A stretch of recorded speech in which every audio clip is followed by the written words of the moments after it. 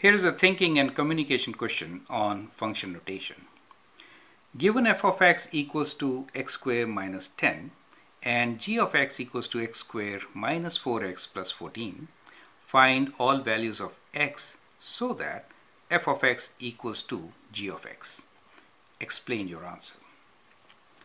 Now, f of x is given to us as x squared minus 10 and g of x is given to us as x squared minus 4x plus 14.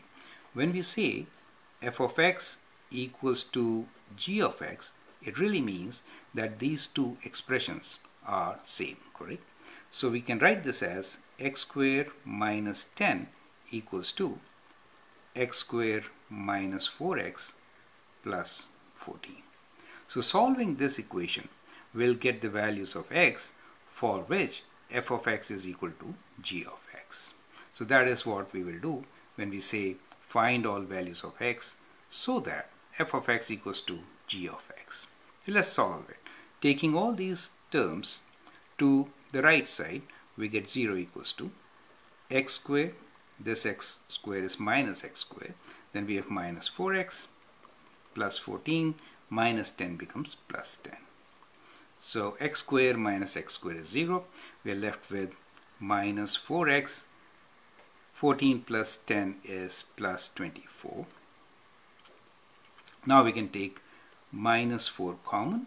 So we are left with x minus 24 divided by 4 is 6. Now this is equal to 0.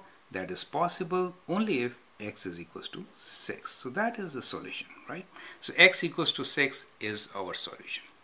Now explain your answer. What do you really understand by this solution? So this solution really means that point of intersection between these two functions is at x equals to 6. So what I'm trying to say is kind of like this. If you plot these graphs, so if you plot the graph for, let us say, f of x equals to x squared minus 10, that means it will be a parabola which kind of goes down 10 units and then goes up like this, correct? So that could be your function x squared minus 10, right, where this point is at minus 10. Well, this was very simple to draw, but the other function is x squared minus 4x plus 14. Now you can take some values of x, the vertex, it also opens upwards. The vertex will be at minus b by 2a, which is minus of 4, which is 4 over 2. So it is at approximately 2, right? So what we really mean here, so that is a minimum value. If I plug in 2, what do I get? Let me write here first. G of 2 equals to 2 squared minus 4 times 2 plus 14, which is 2 squared is 4 minus 8 plus 14. So that is 28. That is approximately 10. Okay. So that means at 2 the value is around 10.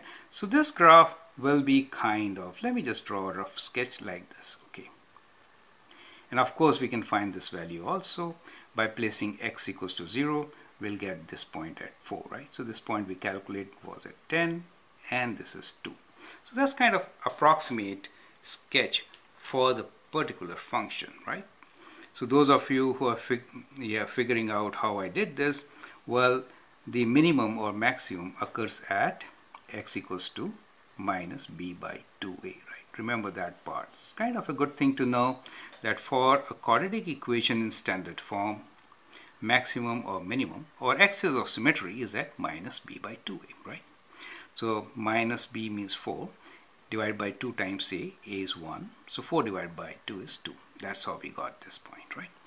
Now when we say x equals to 6, that means the point of intersection is at x equals to 6. Do you see that part?